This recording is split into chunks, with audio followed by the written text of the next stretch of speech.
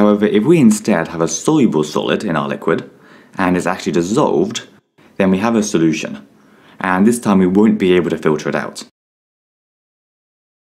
Evaporation or crystallization. For evaporation, we place our solution in an evaporating dish, or a crucible, which we normally place on a tripod, and then slowly heat it with a Bunsen burner. This will cause the solvent to start evaporating, and the remaining solution to get more concentrated. After a while, crystals will start to form, because it's so concentrated. And eventually, all of the solvent will disappear, leaving us with dry crystals of our solid.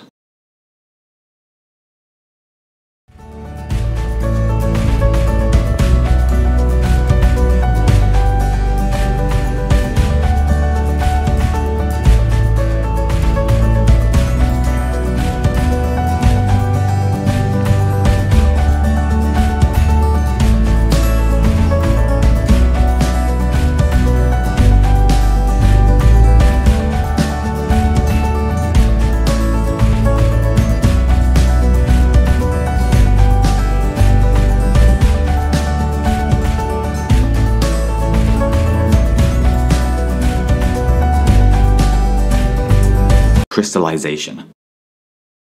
The first step is still to place our solution into an evaporation dish and heat it. But this time we need to heat it more gently, so we might use a water bath instead of a Bunsen burner.